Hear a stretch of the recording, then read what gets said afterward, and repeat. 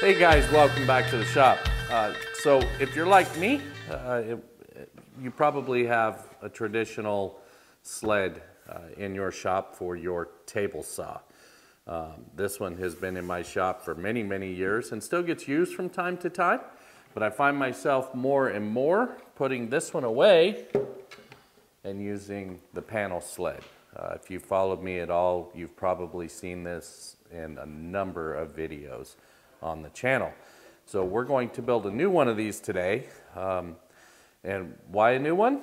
Well, for starters, this particular one has a wooden runner on it. And at this time of year it's dry, so I tend to get just a little bit of slop in the miter slot. So to fix that, I'm going to go to an HDPE slide. And if you hit my Amazon affiliate page, I do have links to this stuff. The other thing that I wish this one always had was a stop block system. So we're going to add a stop block system as well. I do still love the center handle, and this will be carried over to the new one in a little bigger fence and whatnot to get all this. Okay, so I have a new base here. Now, I didn't actually have one that was big enough, so I used the domino and actually put 2 scraps of Baltic birch together. It's not the best option, but at today's prices for Baltic birch, I'll do that every time.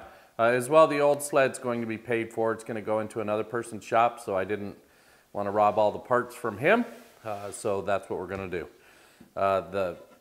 The fence on this one is going to be a piece of leftover African mahogany from another project, and I'll leave it long on one end, and I'll just trim this when we trim the whole thing. You said it will have the HDPE runner as well. It's going to have a stop block. If I can get it in here right. There we go. It'll go in something like that. So, first thing up is to go ahead and mount this. You will see on the board itself, I have already marked a line for where this runner is going to go. And we'll move over to the table saw and we'll get this put in. Okay, so this is really a pretty simple build, assuming that your table saw is set up properly, your miter slot is square to your blade, and your fence is square to those, then this becomes really easy. Now normally, when we install the runners, we put washers down in here, put a dab of super glue on here and set it on and wait, and then we come back and square everything up. I'm going to do that a little bit differently this time because this HDPE slides so nicely in here and everything is square. I'm going to actually mount this from the top side using my fence as the guide. Now I've set my fence to be just barely over the table saw blade, so we'll be taking just a smidgen off of this when we're all done. But with that sitting here, I'm going to go ahead and drive a few screws from the top. I am still going to add the screws in the bottom because I found with the HDPE, if you over tighten a screw just a little bit, you can actually take slop out of that runner if there is any slop.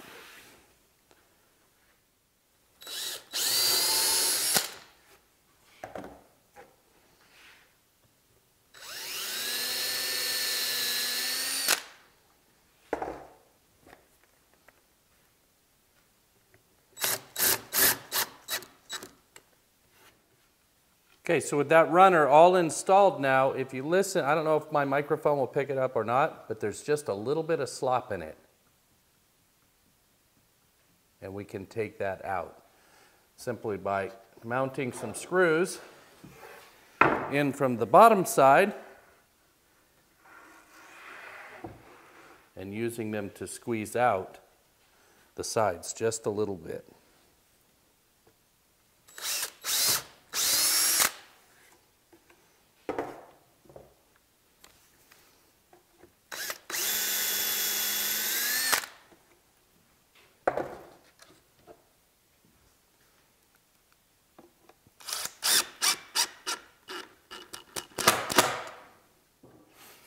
Okay, so I've tightened up those screws on the bottom just to give me a little bit of squeeze out in that HDPE.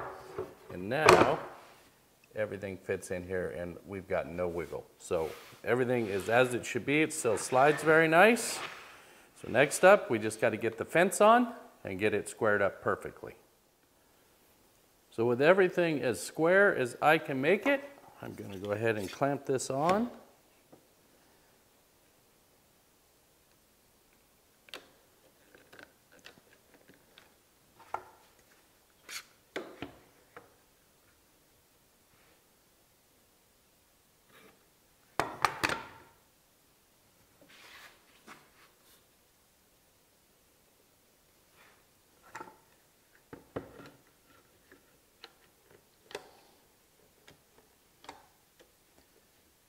And then I'm going to drop a screw into each corner, and then we'll do a test cut.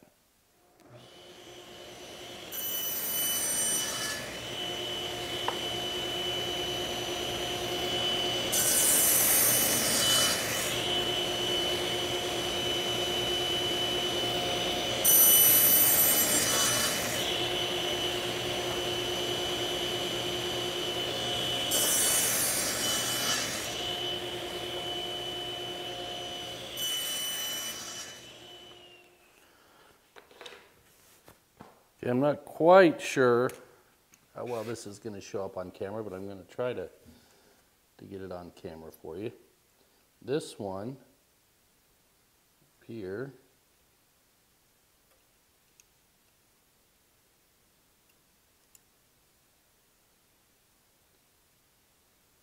looks like about 33. If we test the other end.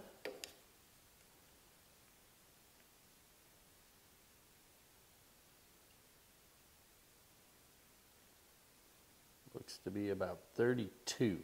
So 1/1000 of an inch over the 12-inch length of this. I think I can live with that for square for woodworking. Okay, so now with everything good and square, all I have to do is go ahead and put some more screws in this to make sure that it's firmly held.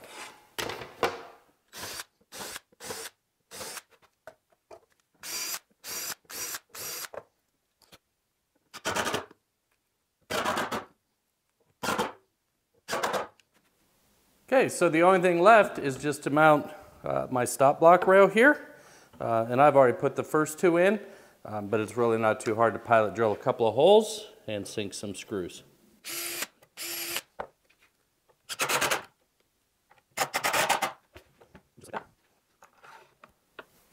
All right, so the last thing I want to do to it is to put my handle on it. And I'm just going to use a T-bolt up from underneath. And we'll recess that in there so it doesn't drag. But I'm going to start with just a pilot hole all the way through.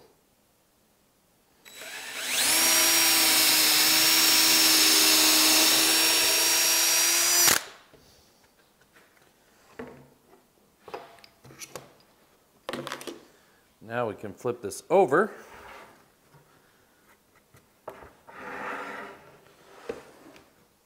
And drill the recess for the head of the bolt.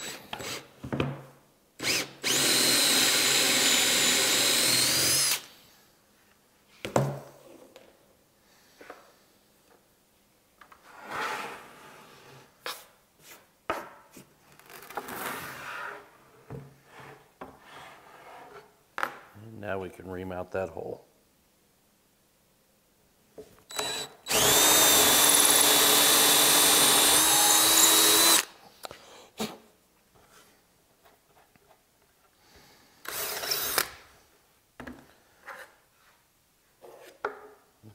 Mount the handle.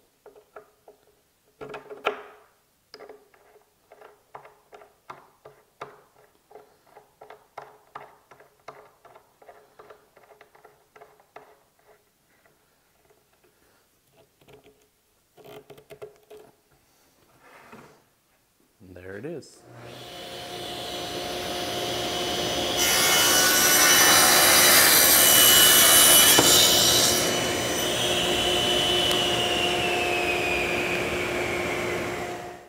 Well, there you go, guys. A quick down and dirty panel sled.